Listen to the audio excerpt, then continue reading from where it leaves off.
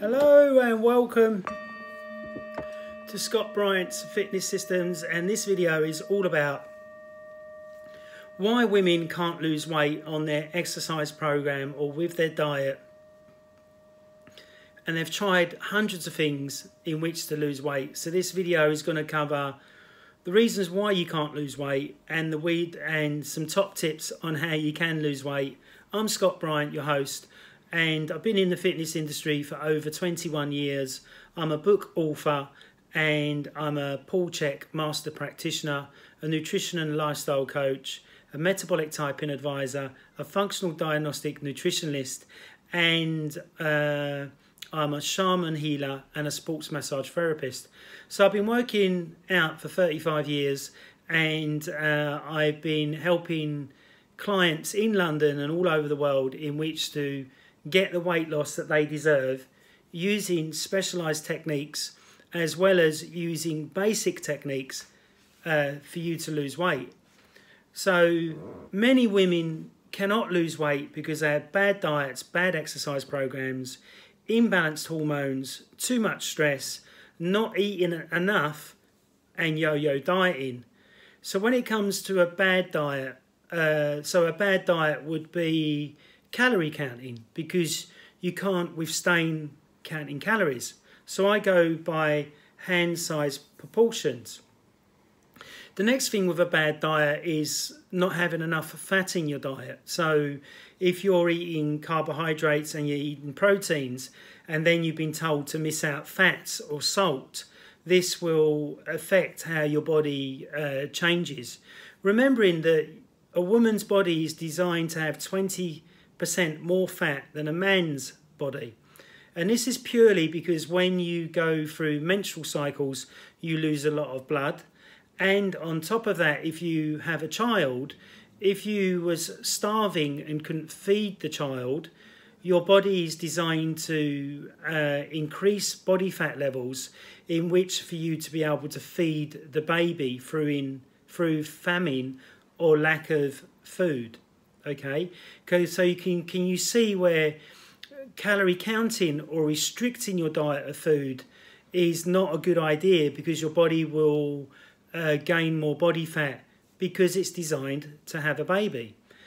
This may be different if you're in your 40s and 50s, but some women are having babies in their 40s and 50s now. So really important to eat according to your metabolic type. I'm a metabolic typing advisor. You can click on the link below and go to my website if you want to learn more about that. But let's talk about bad exercise. So what I mean by bad exercise is many women don't understand that lifting weights will not make you big and bulky. I'll say that again. Lifting weights will not make you big and bulky. Men have 10 times more testosterone than females. So that means if I lift weights, even for me to gain muscle is really difficult now I'm 50 years old. But it's even harder for women because you've got such a low amount of testosterone. But there is exceptions to the rule. As you age from 40 onwards, testosterone goes up for a female. So weight training is a great idea, but you still won't get any bigger. You still won't get big and bulky. It's really important to have an exercise program that is designed to balance your fitness as well as balance your hormones, as well as help you to burn body fat. And I've seen many women's exercise programs in the gym where there's far too many exercises for their fragile hormonal systems. So it's very important to have the rule of less is always more. And always listening to your body as a female. If you don't feel like exercising, go for a walk instead. Don't go and exercise in the gym or cancel your appointment with your trainer. Your trainer should understand. So when it comes to females' hormones, your hormone system is more fragile than mine, so you have to be even more careful about what time you go to bed at night, how much water you're drinking, and the types of foods that can cause irregulation with your hormonal system. And the thing is, you can get bugs and parasites and fungal infections like women get a lot in the vagina, and this could be causing a disbalance in your hormones, which could be making you gain more body weight than lose it. Okay, So hormones are really, really important to be looked at. I'm just going to have a bit of water in my love bottle. So the next thing we're going to talk about is stress. So I've had a lot of women come to me and they go, oh, I've got a big belly and I can't get rid of the big belly. Now, big belly and belly weight here is always stress and cortisol. So cortisol is an awakening hormone, and if you're not going to bed at 10:30 or 9:30, then this will be jacking up your cortisol levels, which will make you store more fat around this area. The same as if you're drinking too much coffee or too much cola or too much alcohol, you will store the body weight here. So really important for you to get that out of your diet, so then that way you just drink pure water and you will find that your body will change more. The next thing is many women will starve themselves in which to lose weight, which is a big no-no. So when you starve yourself, your body thinks, oh, it's starving, right, let's store more body fat, let's get fatter because I need to make sure I've got enough fat to give you breast milk for you to be able to feed the baby. So never ever starve yourself, never ever count calories. But I'll talk about fasting. Fasting is a great idea, but it's how you do it which is important, okay? So yo-yo dieting, if you look like an apple or a pear and you've got arms and legs out the side of the apple, then you'll know that you've got insulin resistance and that your yo-yo dieting has caused this problem. And remembering that the period of time in which for you to lose weight may be up to a year. If you're exercising correctly, eating correctly, and your hormones are starting to get balanced, you should be losing 1 or 2 pounds a week. But if you're clinically obese, you'll probably lose a lot more to start off with, and then it'll plateau out. And that's when you need somebody like me with my skill of 21 years to really look and to fine-tune everything so you keep losing weight and the body changing. Okay, so now I'm going to give you some hints and tips to help you really on your way for you to get the body and fitness that you're really looking for. So the first thing is fasting. Now, I'm not talking about fasting for 40 days like Jesus did. I'm talking about doing intermittent fasting, and how you can do this is stop eating at 6 p.m. and don't eat again till 12 o'clock or 3 o'clock. And the more that you do this, the gut will become healthier, you will feel healthier, and the body will lose body weight, but you need to still exercise. So it's a fallacy when you're fasting that you lose muscle. You start to gain muscle because growth hormone goes up. If you read Dr. Fung's book, he talks a lot about the misinformation out there about fasting. Now, I do intermittent fasting every other day. My body likes it, I like it, and I stay in shape at 50 years old. So it's the same for a woman. I've seen women that do intermittent fasting, their bodies change, but it's not just about the intermittent fasting, it's about getting it right. Okay, the next thing is that you must weight train.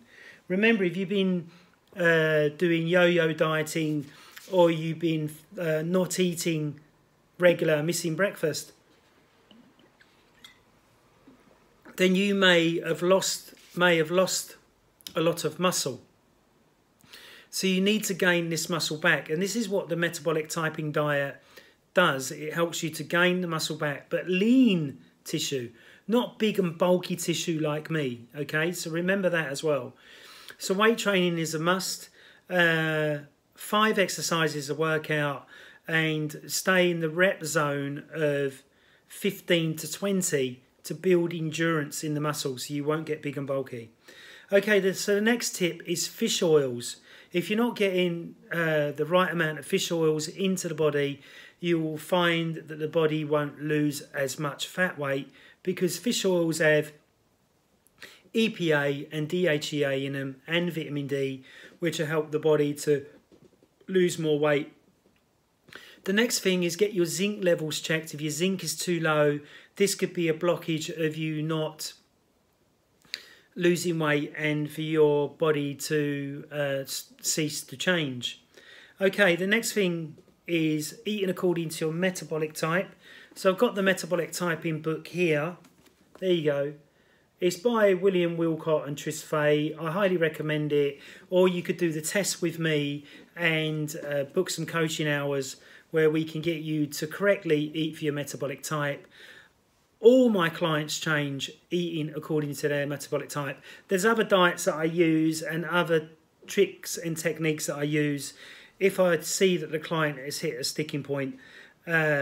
So it's really important, get metabolically type test, do some fasting, up your fish oils, get into bed on time to get that cortisol level down is really important. So get to bed by 10:30 or 9:30 and sleep all the way through. So then that way your body starts to balance the hormones naturally, because your body goes through repair cycles when you're going to bed at the right time.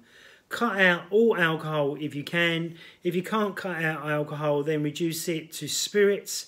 Don't have wine and don't have beer, because if you have a bottle of wine, that's probably a bag of sugar. If you're having a couple of beers, that's probably a couple of bags of sugar on your waist, on your face, and on your mammary glands. So it's really important for you to cut them out.